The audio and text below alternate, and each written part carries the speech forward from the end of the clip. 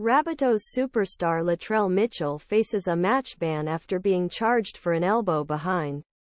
Tyson Frizell. Mitchell, who has been happy next week by Rabbitohs, is preparing to miss winning conflict against the Roosters in 27th round. If Mitchell fights and loses with accusation and Souths descends into the Roosters, Fullback will play last match this season. Mitchell fights 1 week with an early objection or the accusation of the judiciary.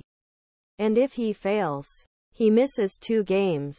It was a frustrating afternoon for Mitchell, and it was clearly boiled at closing second of the loss of his side to Knights. 26-year-old Tyson gave an elbow behind Frizell's head and won a sin box at the end of the game. Rugby League legends Corey Parker and Michael Ennis believed that Mitchell's explosion was a symptom of Rabbitoh's slip season.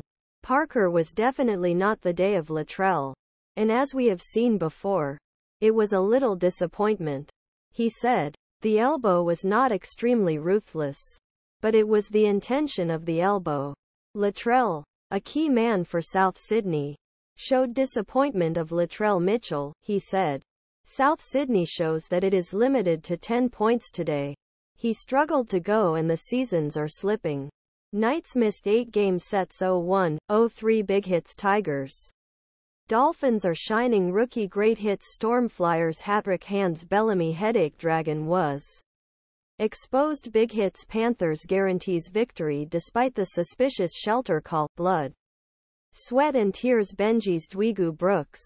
Club Gift BBQ as barbecue. There must be a new rule. Wayne Fuming winning expensive penalty hands. Let's be honest. Latrell Mitchell has a lot of participation today, but it's definitely not close to the best. The bad discipline crawling at the back end's really damaging Rabbitohs today. Jason Demetriou was disappointed with the actions of Yıldız Fullback, but Mitchell had to be suspended, supporting Blake Taaffe to fill the gap. He took his medicine, so he'll have to wait and see. He said, "There is no point in talking about it. Wait and see tomorrow." But Blake Taaffe is playing a great footy for us this year.